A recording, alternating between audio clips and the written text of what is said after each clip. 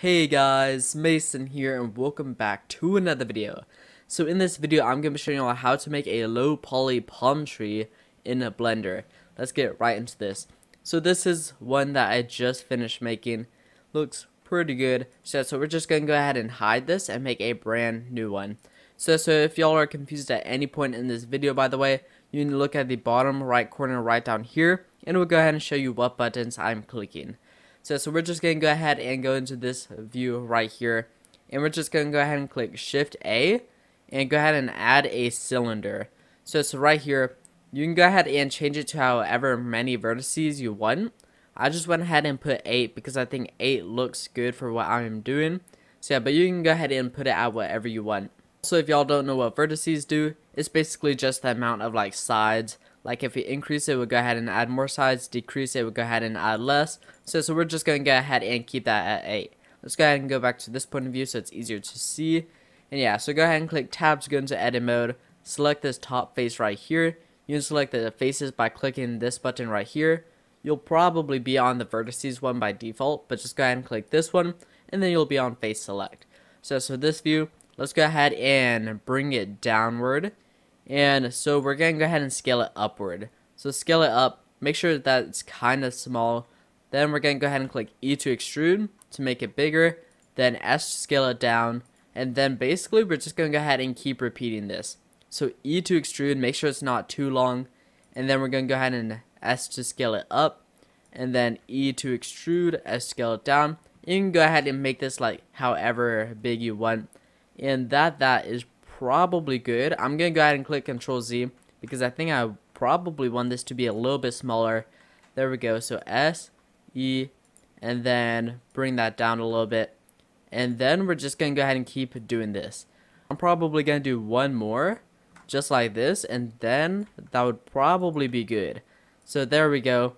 And alright, so that is how long I want it to be. And now to make it like twist like this one does, like that, what we're going to go ahead and do, go ahead and go like this, go into edit mode. Now just go ahead and, well, we're going to go ahead and select the middle later on. Right now, just go ahead and select the top. Go ahead and click this button right here, and then go into this view. Then just go ahead and click R to rotate, and you'll see this little circle in the middle. Just go ahead and, whenever you click R to rotate it, go ahead and use your scroll wheel to go ahead and make it bigger. So you can use your scroll wheel on the mouse to make it bigger and smaller. But let's go ahead and make it bigger so it kind of takes up the whole thing. So just like the whole thing right there. Not too big or else it's just going to kind of be weird. But just big enough that it kind of reaches the bottom like that. Then we're just going to go ahead and rotate it like this. And that is about good. And now if we want to rotate the middle as well, we can go into this view. And then we can also rotate it a little bit like that. And there we go. So that's about the shape I want it to be. That looks pretty good. And now we have the leaves and the coconuts to do. So the leaves are probably the hardest part about this. Just go ahead and insert a mesh and insert a cube. And now just go over here and edit mode. Let's go ahead and click S, then Z to scale it on the Z axis. We can also go ahead and turn this off. We don't need it anymore. And there we go. Go ahead and make it smaller. And then we're going to go ahead and scale it on the Y axis. So you make these however long you want them to be. If you want them to be like really short or really long, you can go ahead and change that. But I'm just going to go ahead and have them about, actually mess that up, have them about this size.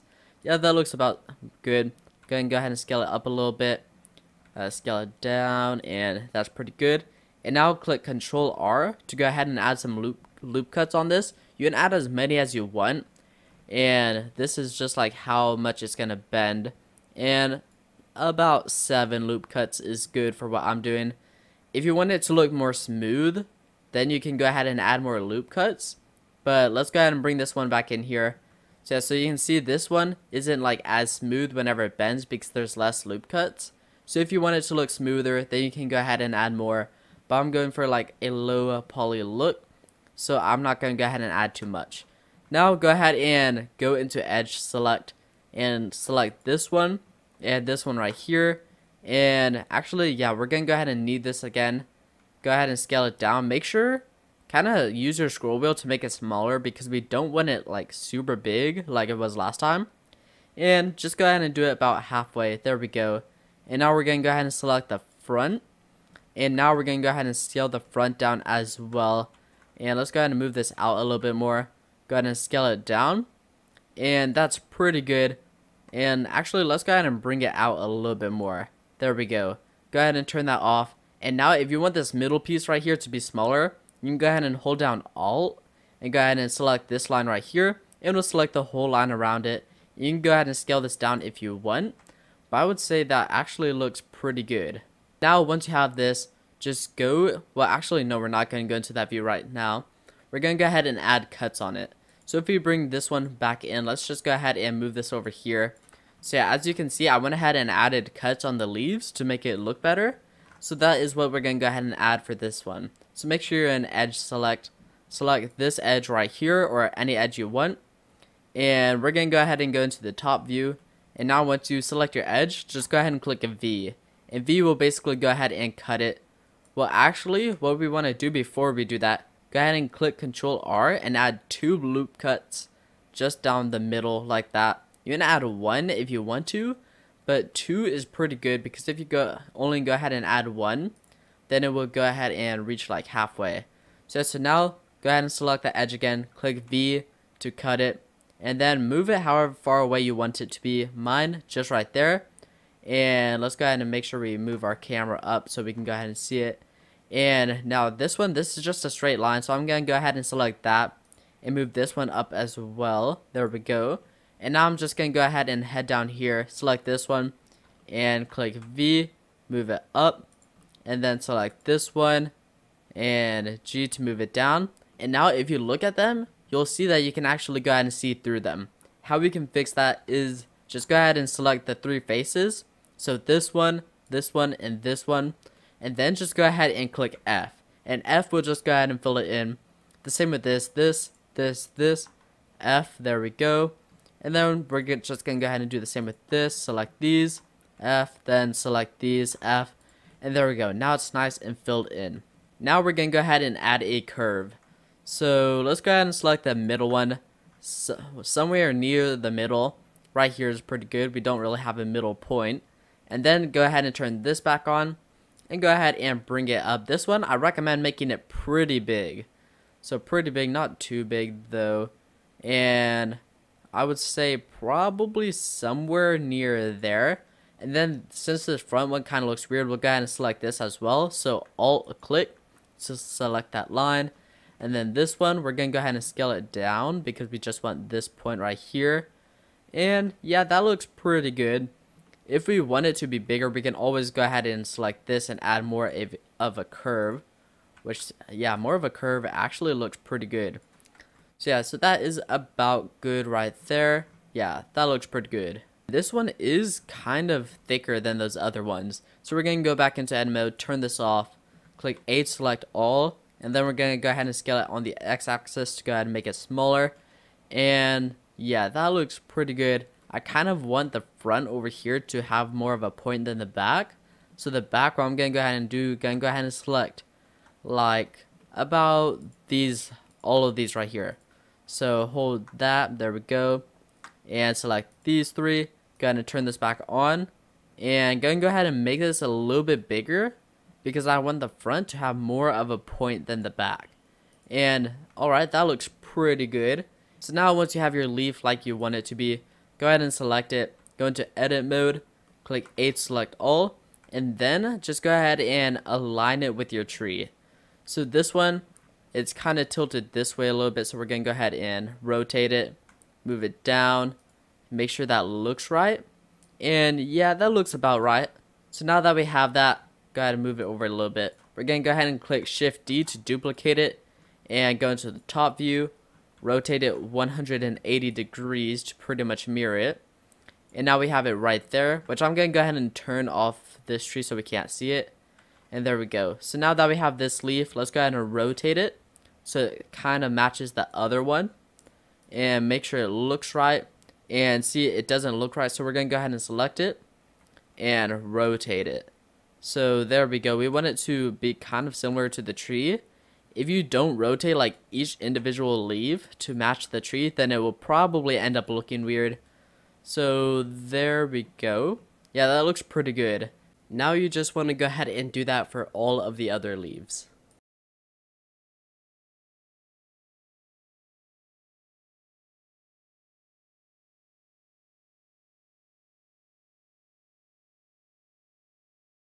If the leaves are a little bit too big, you can go ahead and select it, click all, and you can go ahead and scale them all down to be a little bit smaller. And yeah, that's about good. Now let's go ahead and add some coconuts. So let's go ahead and select this, move it to the side. Also, if you like how it looks, you can go ahead and select the trunk and then the leaves and click Ctrl J to go ahead and join them together. There we go. And now let's go ahead and add the coconut mesh and spear. And now my coconut, I just wanted it to be like 10 segments and 6 rings. So the segments, that's how many like segments, kind of similar to the spear. Not the spear, the cylinder. And then rings are like how many rings that way. You can go ahead and mess around with this. But I think 10 and 6 looks good for my palm tree. So now once we have that, we just have it right here. So we're going to go ahead and click Shift D. And that's because this just looks like a ball. We want to go ahead and add those little holes in the coconut.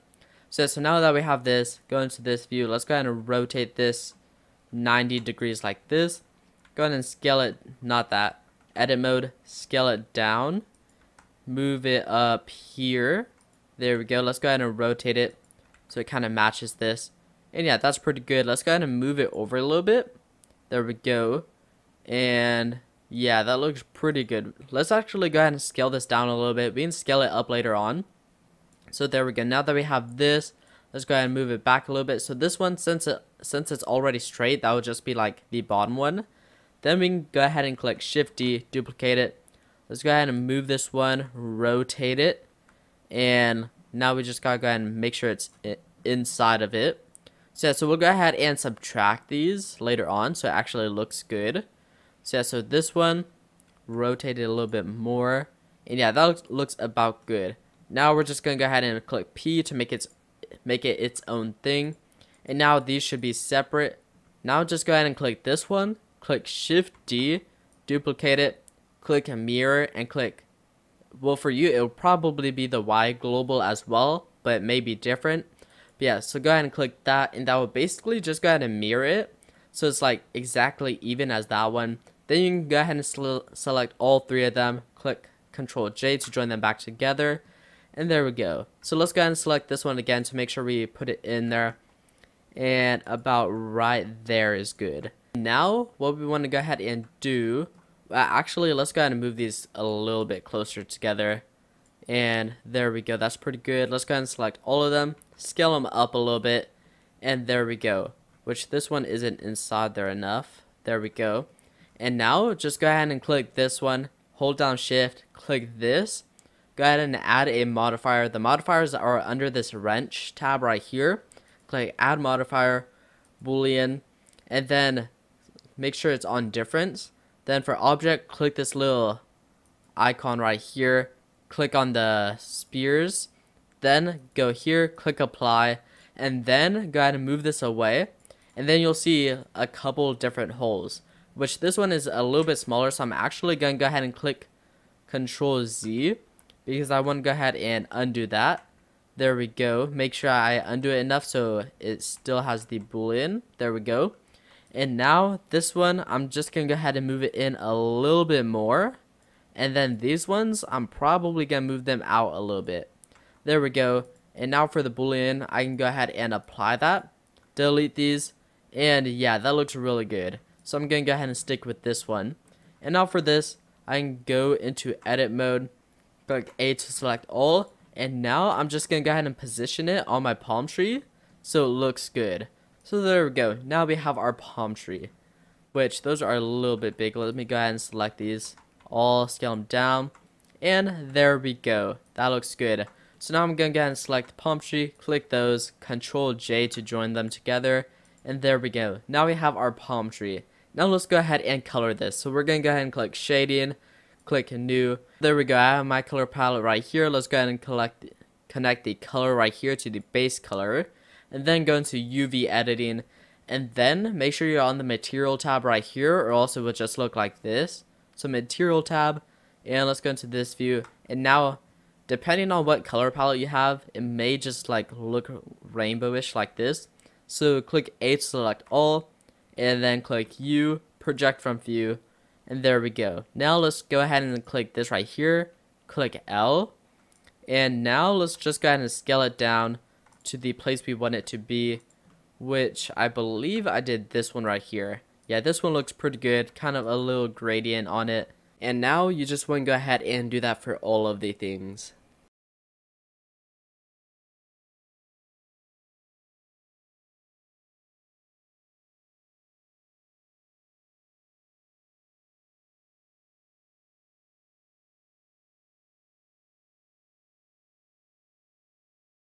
And there we go, that now looks pretty good. So that is how you go ahead and make a palm tree in Blender though.